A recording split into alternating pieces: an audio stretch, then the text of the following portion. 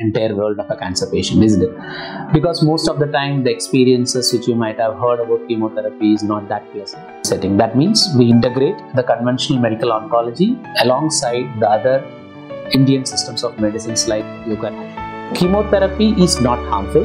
However, the amount of chemotherapy you might be taking will be a problem. So we combine every systems of medicine together for conceptually correcting the cancer, not by destroying the patient's quality.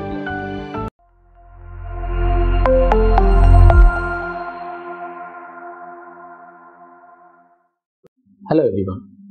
Today we'll discuss one of the most scariest topic for cancer patients, chemotherapy. The word shatters the entire world of a cancer patient, isn't it? Because most of the time the experiences which you might have heard about chemotherapy is not that pleasant. Or even when you enter into a cancer ward, when you see the patients who have already undergone cancer treatments like chemotherapy or other drug-related therapies, they may be having a lot of side effects. It will be like, they do not have hair, or they are not able to eat food, or they are not feeling energetic. These are the common complaints which we see with chemotherapy in many patients.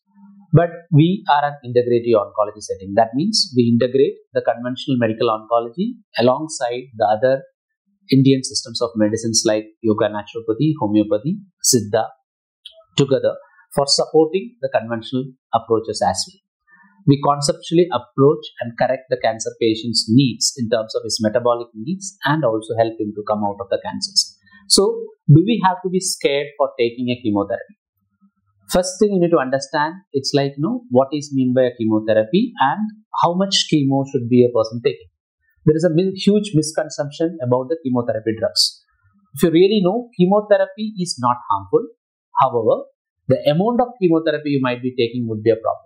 So, if your target is only destroying the cancer, your oncologist may be suggesting you need to take some 12 cycles, 6 cycles of a heavy dose of chemotherapy, which will be actually harming your body. That is why exactly the stories I told in the beginning, like losing the hair, lack of appetite, and you're not able to move around or not able to do your things happens when you take such kind of chemotherapy.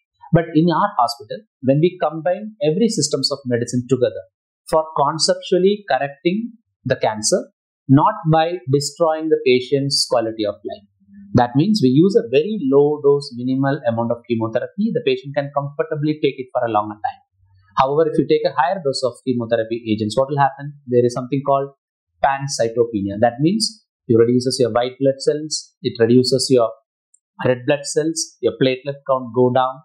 The patient will not be in a position to take up any further treatments because there will be lack of oxygen inside the body. Frequent infections will happen because the WBCs are going down. In conventional oncology, this is a major problem. But when you do it in integrative oncology approach, when your oncologist prescribes a very minimal dose of the prescribed chemotherapy alongside the other curative approaches like oncothermia and other integrative oncology therapies will be helping to minimize the side effects, and you can take as many as chemotherapy cycles without affecting your quality of life. Like how you treat diabetes, we can reverse the cancers by judiciously using the doses of chemotherapy. So chemotherapy is something not for something which you need to be scared anymore.